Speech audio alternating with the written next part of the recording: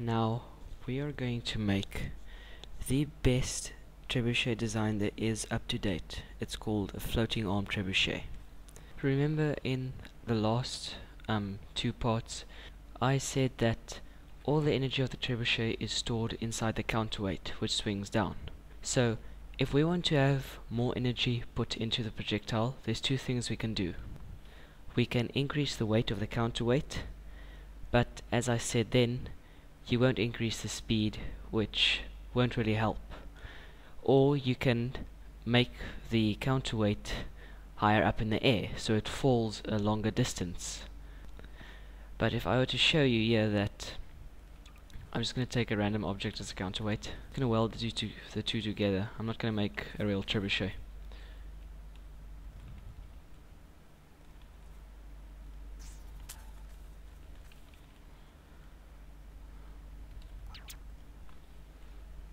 Now remember, if we put the axle over there, the trebuchet counterweight will only lift up about, say that's about a meter.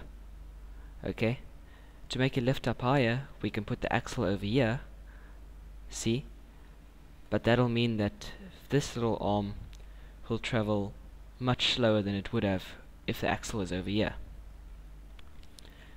So to overcome this problem, some smart bloke, I don't know who it was, in the 1980s invented the floating arm trebuchet, which lets us store a lot more power inside the counterweight for how much weight it has, and makes the projectile, of course, go a lot faster. So the principle behind the floating arm trebuchet is that the arm floats. The arm isn't fixed, isn't on a fixed axle, so it moves around as it swings. To determine where the counterweight is going to sit and the counterweight's arm, it's a little pole that holds the counterweight, so I'll show you now. We're first going to make two rails, which wheels are going to slide upon. So I'm going to just take solid steel. They have good rails. We'll take two of these, and that's going to be the rails that the arm's going to slide on. You'll see what they do now. Actually, I'm just going to stack this one.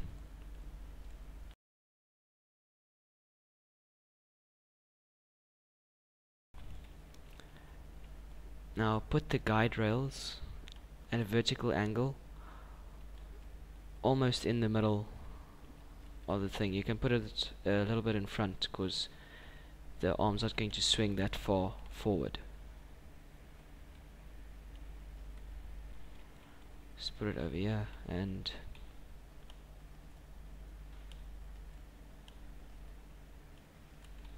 I'll stack it again. Okay, I'm going to stack this one about -7 to its right, so you can see those are the guiding rails that go up to there. Now weld those two together and duplicate them.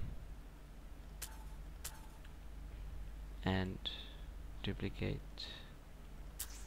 And put the duplicate on the other side. And make sure that the duplicate is exactly in line with the other one.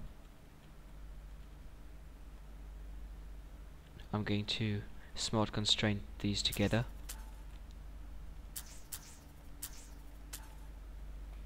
So that's everything.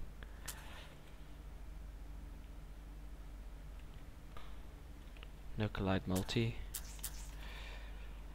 and position it exactly in the middle, in the front. So it's in the middle. So I'm just going to weld these two, and now get two blocks to use as counterweights. I'm going to use fridges again. Do fridges, and now don't weld them, axis them a bit above the center of gravity. So I'm going to axis them about there. Let's put one on this side of the little arm, and one on this side.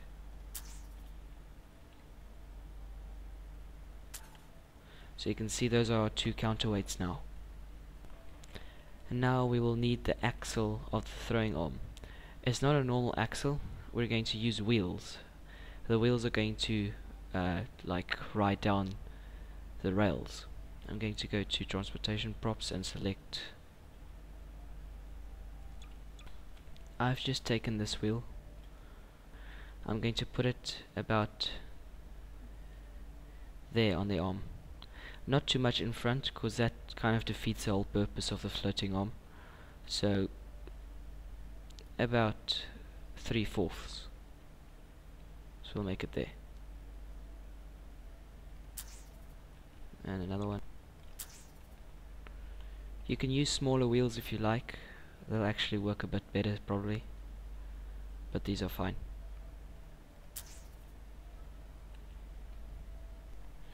And now we lift the arm up, put the little arm or the little pole in between these two sliding things. There.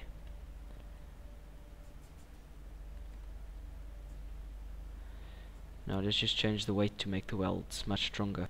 So for the weight of the counterweights, I'm going to take about 11,000 again, so you can see the difference.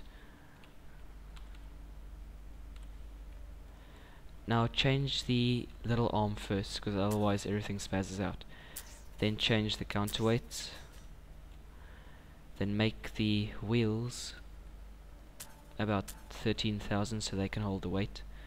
And make the big arm, let's make the big arm 900 again.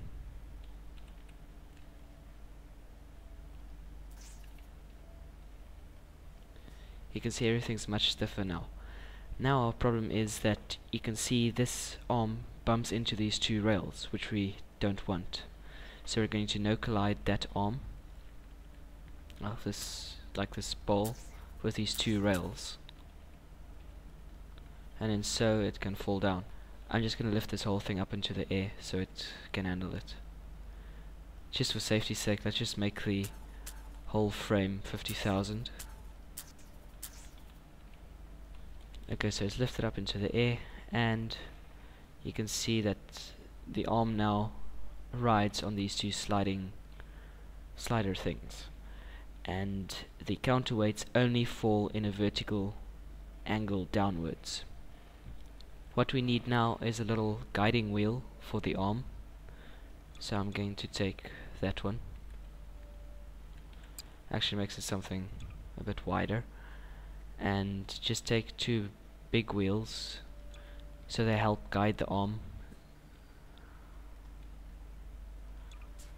and axis the little wheel in between the two big wheels.